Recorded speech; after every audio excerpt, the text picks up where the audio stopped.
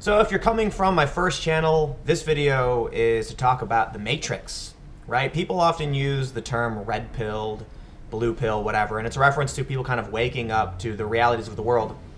But everybody has a different opinion over what red pilled actually is, or what woke really means. Everyone claims to be awake and everyone else is sleeping. Now, here I have pulled up this article from The Atlantic. The Last Jedi, the best Star Wars movie since 1980. I hated that movie. I felt Rey had just godlike powers for no reason. There were characters who literally vanished. This is what blows my mind. Okay, full-on spoilers. So I'll wait a second again. Spoiler alert. I'll give you more time. After Finn and Rose are captured on Snoke's ship, there are hundreds of stormtroopers surrounding them. Phasma is standing right next to them and says, you know, execute them or whatever. And they put the blade, the electric current thingy to Finn's head or whatever. That's when Holdo does the lightspeed jump and slams into Snoke's ship.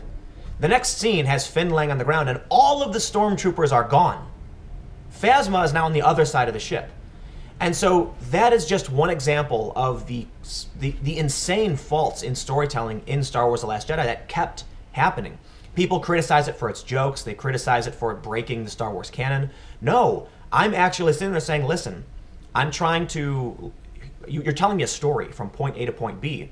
And if it's like 100 people here 1 second and then they're all gone the next, you're not telling me a story. It's literally just random scenes duct taped together because you said they should be together. It makes no sense. I thought the movie was terrible.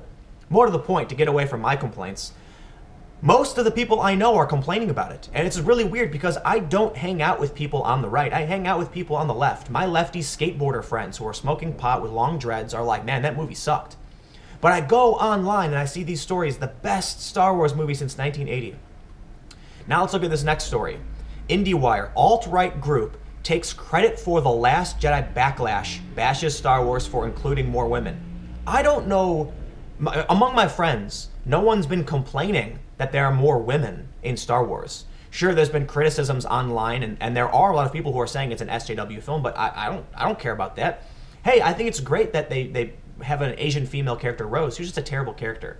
So why am I talking about Star Wars? This is not a video made to rant about Star Wars. This is a video made to talk about The Matrix. This IndieWire article is an example of what I'm kind of talking about. This is crazy. You know, they've created a boogeyman, the alt-right, and the alt-right, it's responsible for everything. They're Nazis now, they hate Star Wars. Why? Okay, how does the alt-right and Star Wars, like, relate? What is going on here? When I go on Reddit, and I see these posts that are absolutely detached from reality, it confuses the hell out of me. There are posts, you know, I did a video about this the other day, talking about how Reddit users actually believe Jill Stein may actually have colluded with Russia, and I'm just like, when I talk to normal people, they don't know anything about this. What is going on? I don't want to. It feels crazy. It feels weird that so many people liked Star Wars, completely ignoring the fact that there are glaring plot holes, and it's not even necessarily a plot hole, right? I understand, sure, some people were entertained by the movie, but it seems crazy to me that you have these articles blaming the alt-right for the negative reviews. And this is what I mean by The Matrix. There are certainly people who didn't see the movie or who may have seen the movie who are now believing this boogeyman, the alt-right, is trying to destroy Star Wars because it includes more women. But that's just crazy. I mean, PewDiePie did a video about why he didn't like Star Wars, and he brought up a bunch of points. But I guess we all know PewDiePie's a Nazi, right? I'm just, you know, every day I see a news story. Coming off of the video from my main channel. The CDC, the Trump CDC thing. We know that story is not true. We know that the CDC director flat out said there are no banned words. And it is likely that CDC employees themselves said, hey, listen, if we use these words in our budget proposals, Republicans might shoot them down. So let's play to our audience. That kind of sucks that somebody at the CDC has to do that. But in no way were any words banned, but people believe it. When I see Luis Mensch recently called me a Russian propagandist and ally of Cassandra Fairbanks. Ally. It's kind of a weird word for friend, right? And Russian propagandist? Yeah, that's crazy. But she has hundreds of thousands of followers. People believe this stuff.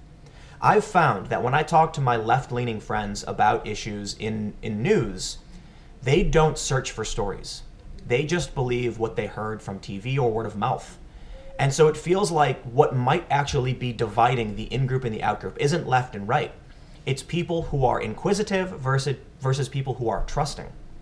It's not absolute. I certainly, there are people on the left who are well-read and learned and search for news and are able to report on this stuff. But time and time again, the people who come to my channel, who watch my videos, are people who are searching for these topics, right? You understand the difference. People who don't know about what's going on in Sweden, for instance, it's because they didn't do a Google search. And the people who do, it's because they did a Google search. You see, that's kind of like a defining factor between the in-group and the out-group. Then when you see these stories, Star Wars, the alt-right is trying to bash the movie, it feels like there's a group of people that went and saw the movie and just stared at the screen with their mouths open, not really paying attention to what was going on. And there are people who are like, wait a minute, none of this makes sense. How is this a story? And this is why I feel like it's kind of the Matrix. There are people that just sort of go with the flow, don't question things, and believe whatever they're told. And there are people that form their own opinions. That's why when I look at an event like the Kilroy event and the speakers they had, it ranges from, you know, a trans conservative, liberal atheists to actual people associated with the alt-right and white nationalism, willing to have a conversation with each other, totally at odds with each other's politics. But what I'm trying to figure out what unites this group, and there's an idea of free expression, the right to have your opinion and challenge others' opinions. But I think one of the big factors, maybe not the factor, I don't mean to disparage people who are adamantly anti-fascist social justice warriors, but it seems like there are people who just believe whatever they're told, and there are people who are willing to dig a little bit further. Now, granted, it does get a little bad for the people on the in the out-group section, because you often end up with crazy conspiracy theories. But the left is also guilty of their crazy conspiracy theories too. You've got the Russiagate left now accusing Jill Stein, and then you've got the far-right Pizzagate. You know, it's horseshoe theory. You get to the far extreme ends and you end up with conspiracy theories. So I don't know if there's a solution or what's really going on, but I can say that it feels like there is a matrix, and there are people who are awake and people who are asleep. I'm absolutely confused when I see these stories that are just not true. Sure, maybe an alt-right group really did take credit for bashing Star Wars. Or maybe Star Wars is just a bad movie. You know, I noticed something interesting on Rotten Tomatoes for The Last Jedi. It's got a 92% fresh, according to critics, and a 53% audience rating. You mean to tell me that out of 138,582 people, the alt-right has organized that? I'm sorry, look, you're not going to be able to convince me that some dark corner of the internet was able to gather 100,000+ people to give a bad score. Oh, it's 50%. So let's say half. So you're saying 70,000 people hated the movie so much that they orchestrated some hoax campaign, or not even that. If we were to say that it was one person with multiple accounts, 70,000 times? How many individuals running fake accounts? Even if you had 35,000 people with 2 accounts, even if you had 17,000 people with 3 or 4 accounts, that's still crazy. I know I'm harping a little too much on Star Wars, but it's a good example of our culture and this divide, and how the media keeps telling you something is true, even though you just can't find evidence. I really, you know, look, it's possible that there's a bubble. I'm sitting in a bubble. But my friends are like stoner skateboarders, you know, who are telling me they didn't like the movie. And it has nothing to do with social justice. It had nothing to do with movie. It had to do with not making any sense and just not being a good movie. So I don't understand how the story becomes that the alt-right are the ones who are secretly behind this. It gets really weird when I read story after story that I just know is not true. Like Sally Cohn getting 40,000 retweets saying dictators ban words. All right, well, technically that's true. Dictators do ban words, but in this instance, the Trump administration didn't ban anything.